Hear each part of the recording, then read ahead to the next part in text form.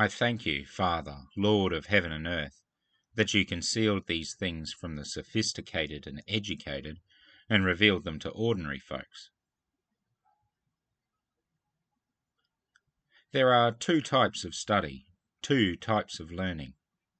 We see this in the field of pedagogy.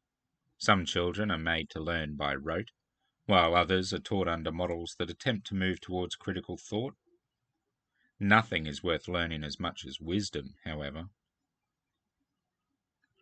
Wisdom is a spiritual intelligence.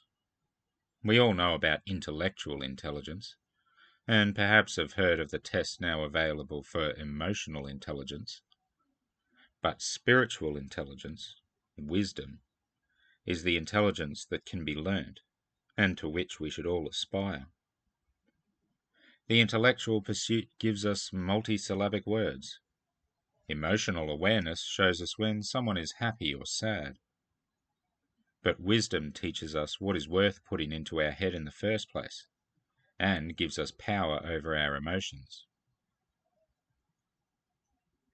We can almost hear the exasperation in Jesus' voice as the self-designated keepers of the law call him out with such silly questions like the one about eating wheat on the Sabbath.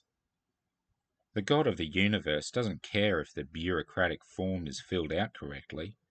He cares if you have love in your heart.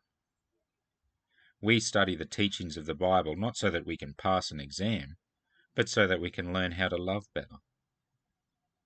We love God. Here is where we learn more about the one we love. God wants us to love one another. Here is where we learn what that love looks like, so that we can do it. Wisdom before God is sitting in sackcloth and ashes, repenting over our sin. Wisdom reaches down out of heaven and takes that burden from us. Wisdom lifts us by the hand and kisses us on the cheek, the kiss of forgiveness.